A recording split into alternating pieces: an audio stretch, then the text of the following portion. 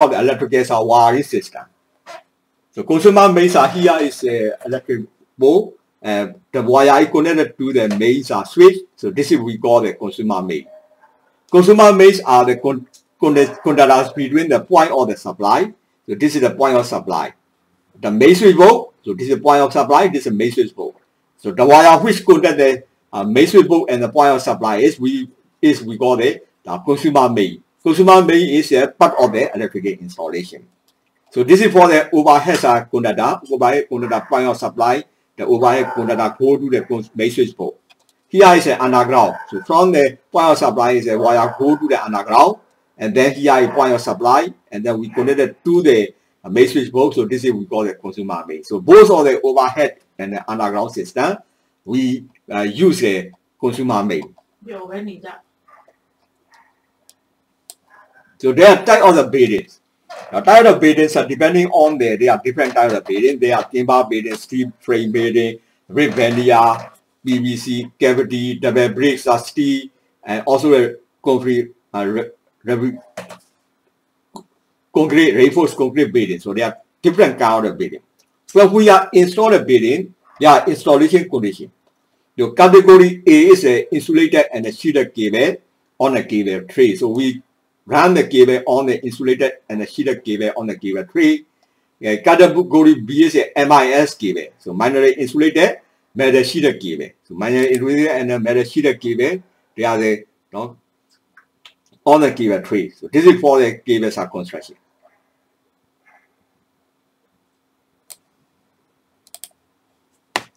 So this is the category A cable. It's an insulated sheeted cable.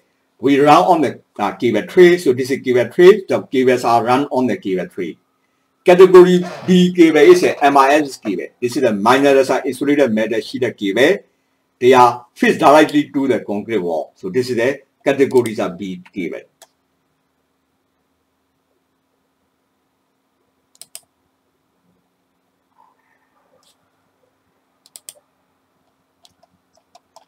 The next one will be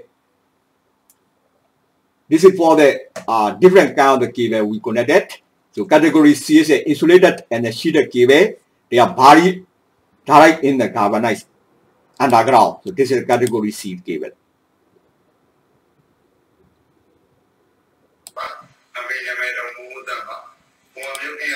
And also this is the category C cable. So this is for the arrangement of number 2. Arrangement of this is the point of supply. Now this is we call this a main switch.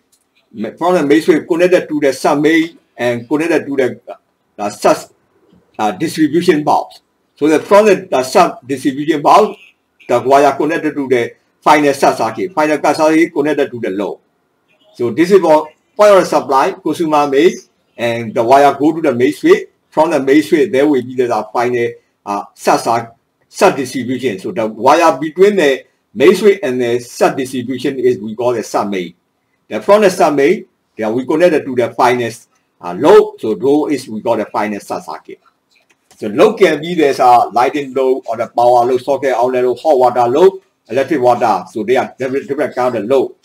All the electrical loads are beams are used at the same time. Well, because of not all the electrical loads are being utilized at the same time. They got the time difference between the one load and another load. This is we call the diversity. Diversity is not all the electrical loads are using at the same time. They got a different time. So the one load is, for example, one load is the mornings 7 to 8 a.m. We connect the switch, but some load is from 8 to 9 a.m. So this is why all the load got a difference of time usage of time. So this is we got the diversity. So based on the diversity, this factor is a diversity factor. Diversity factor need to be calculated. So that we use the AS3000 to table C1, C2, C3.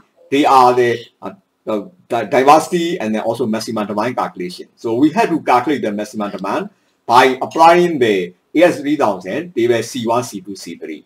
So table C1 for the single and the multi-phase electrical installation, multiple electrical installation, and the C2 is a hospital and the business installation. So there will be the residential and also the facility, school, and also C3 is energy estimating the volt ampere per meter square method. So they are the kind of the electrical installation.